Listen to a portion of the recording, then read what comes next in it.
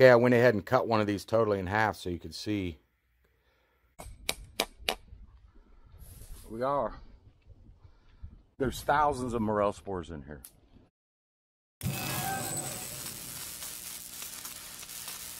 And you know, these morels, they're just not as smart as they think they are. I mean, they might fool some people, but not me. I get them. Yeah.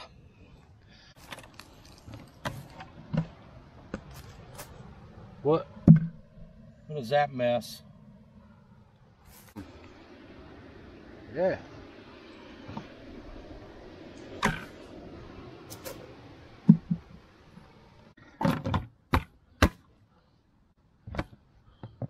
Leak tight.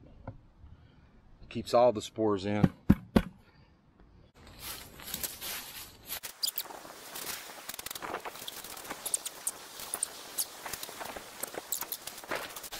There. That's what adds fuel to your fire. That's what keeps you going. Just is. It's what floats your boat. That's how it happens.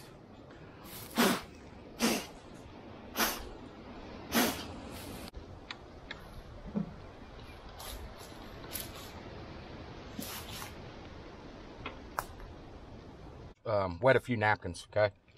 And this will be a brief explanation as to why I do this, okay? Okay, anyway, I got a wet napkin in there, a couple wet napkins in there, and I put a lid on the bucket, gently roll them around.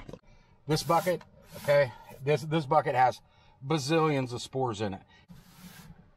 They wipe down the inside of the bucket. All them sticks, leaves, everything, every bit of this will get balled up into moist paper towels, okay, and put into that bag, okay, and these will be used later in what I call a sawdust block. You can't have my spores. You have to earn your spores. We'll get ready to go over how I make these spore blocks. A couple of things I use: flour, salt, morel spores are in that bag, and paper egg cartons. And down in here I got sawdust. I got table saw here. I do some woodworking. And we got sawdust in here. It acts as a filler and a binder.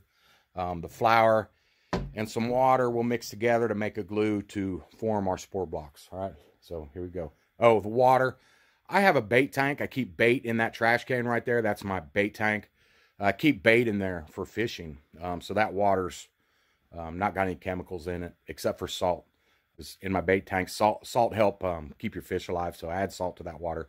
And you do want to put some salt in here. So, you know, since you're making a moist, wet spore block at first before it dries, you don't want any mold and bacteria and stuff getting in there taking over. So salt helps prevent that. I've got a bucket here. I'm gonna put some of that water in there.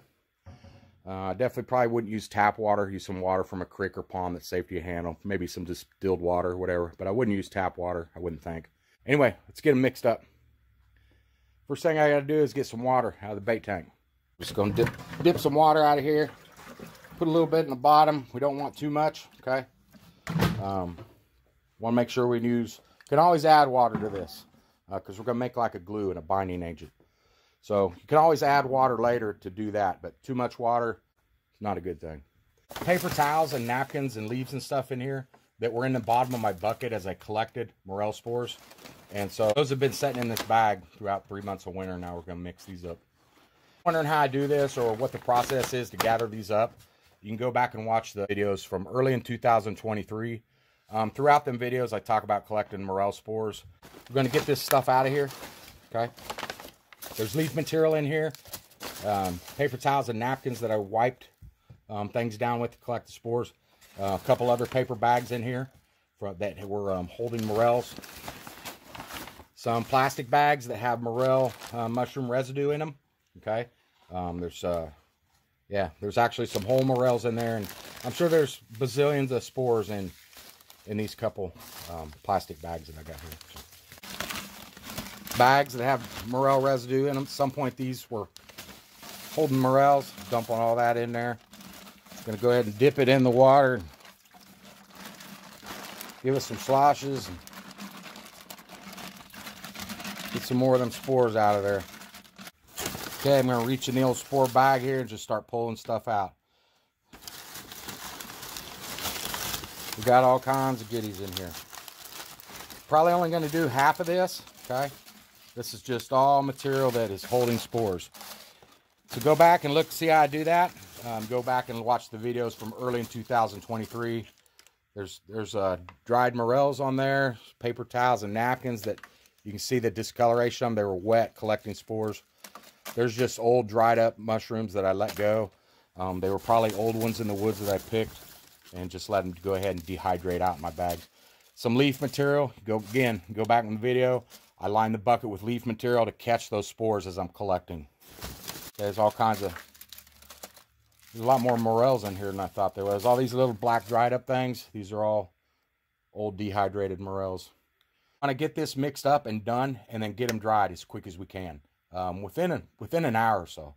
We don't want all this stuff setting in water too long and creating mold or maybe even damaging the spores. You want to get this done fast. You got to have time to do this. You got to get it done. Go ahead and add some salt in here to help preserve everything and keep bacteria out. Okay, look, we've let this material soak here for about 10 minutes, and gonna start hitting it with the old hand mixer. Okay, whatever these are called, one of those. Just gonna start breaking all this down till we get, you know, almost like a paste. Okay, we've got that broke down into where it's pretty much a paste, just a gooey mess. Okay, I'm gonna start adding sawdust to it. Okay, so we got about 2 inches of this paste down in the bucket. It's about 2 inches deep, and we're gonna add just equal parts of sawdust or some kind of a material. Okay, some type of a natural woody type of a material, but just want to give it a little more body. Okay, kind of equal parts there on that. Okay, for the flour, we're going to add enough flour in here till we just kind of coat everything.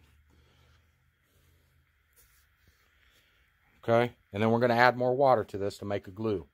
Okay, I've just been steadily adding a little bit of flour to this till I get a pretty firm dough here, and that'll dry up pretty hard. And again, we're not trying to take this and put it in our yard and grow morels in our yard. We're taking these spore blocks to places where morels are naturally already going to produce, and we're just we're going to amp them up, help amp up the production for them. We're taking mushrooms that were spread out over miles and miles, and capturing the spores from those mushrooms that were spread out miles and miles, and we're putting these in a specific spot where this stuff's going to slowly break down and deteriorate and fall on the floor right where you want them. Some people say, well, why not just make a water mixture with your dry spores? Well, I'm trying to recreate nature. Who knows when the best time is to put that water down? These are going to break down slowly over time in the woods, and as wind and rain catches it, and these spores are going to fall out and hit the ground at different times of the year. So Mother Nature is going to help us with that.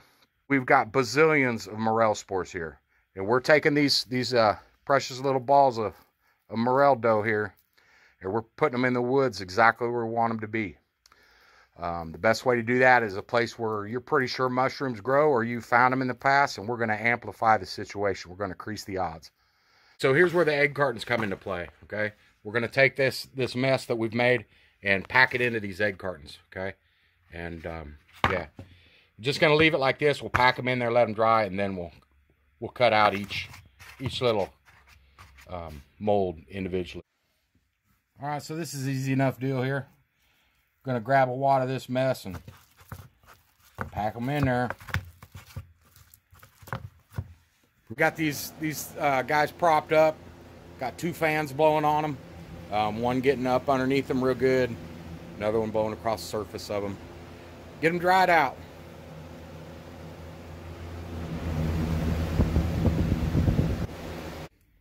Okay, if this don't look like a bad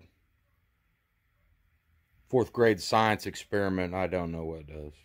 This has about 24 hours of drying on it so far.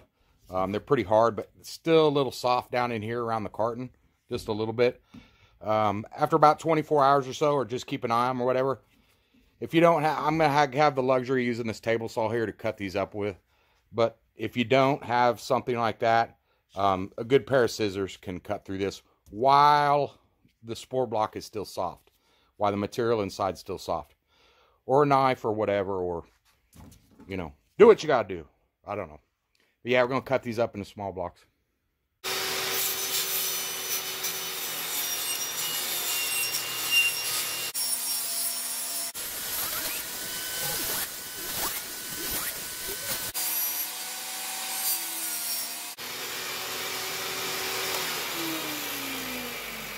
Okay, I went ahead and cut one of these totally in half so you could see what it would look like here.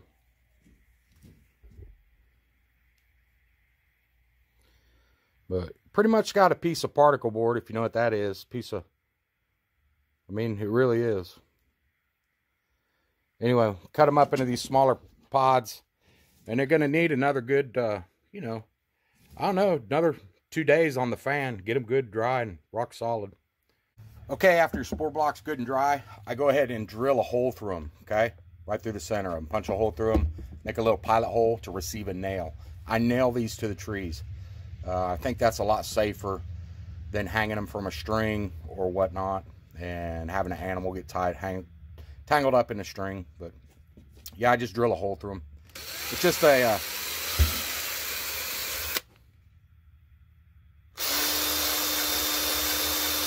it's just a pilot hole, okay, to receive a nail. I just use little finish nails. Nail them right to a tree. We are.